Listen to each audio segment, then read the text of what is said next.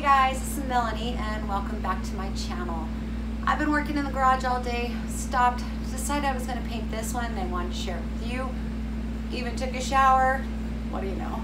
So, in this business we have to decide how to paint something, not just in the way that makes our creative heart happy, but we have to think about what sells in our area. White sells, white always sells, that's great, gray sell. Turquoise in my area, I'm in New Mexico, turquoise sells very well. So today we're going to do something turquoise and fun with this piece.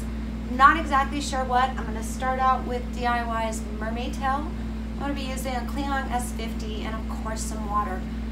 We're going to see what transpires from there. I really want to do some glazes, I want to do some other fun stuff, but I'm not sure. So hang out with me and let's see what the final product looks like.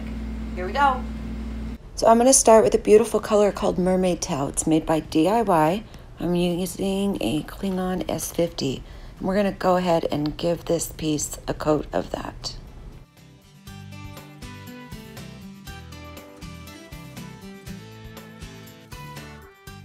We're going to start adding in some mint chip.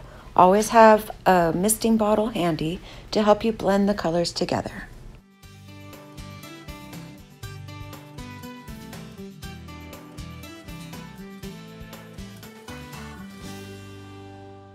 Darker color that I'm adding in now is called Abyss, and it's made by Wise Owl. If you're interested in trying any of these paints, don't forget you can find them on my website at windmillvintagedesigns.com.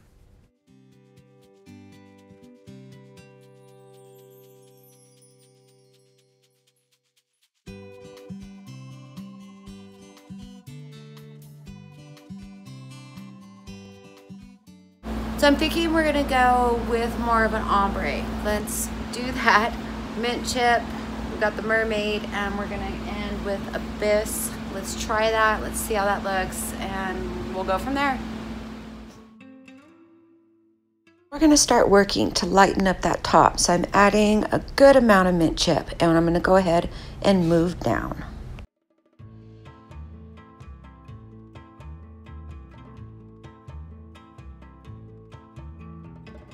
Even though my base coat is dry, if I spray it with water, it'll reactivate the paint and I'm able to blend it in.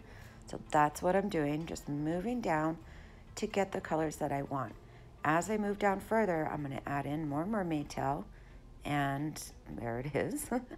And we're going to go ahead and just keep blending. We're going to go down and we're going to end with a lot of Abyss at the bottom.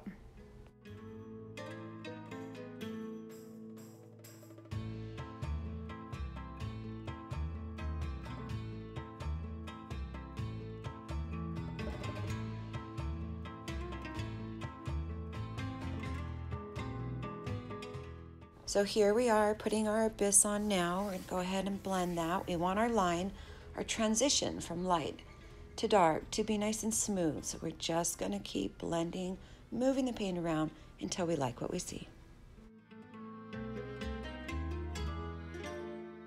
So here I'm going to kind of go up the sides, like up the borders there, and I'm going to blend that. That way it just feels and looks better.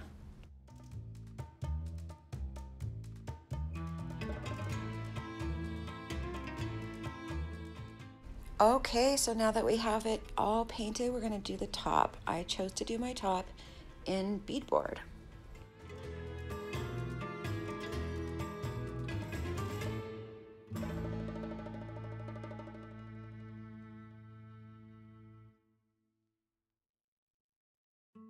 I'm using 220 grit sandpaper. I'm just going to go over everything, distress it back a bit so I can get some of that natural wood coming through and make it super smooth. All right, so now I'm using Big Top by DIY. It's a nice hard sealer and it gives you a really pretty finish. I'm going to go ahead and get that on there. I didn't like the hardware that came with this piece, so we're going to go ahead and change it. These little guys are good, but you need to pre-drill them because the little screws that come with them are not that great. So pre-drill, and I tend to eyeball stuff. If you're very particular, measuring is a very good idea.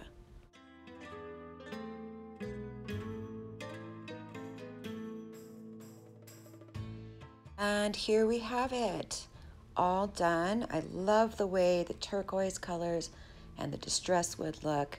Hardware, I think, worked out pretty good. Thank you guys for watching. This is Vintage Makeovers with Melanie, and I hope to see you in the next video.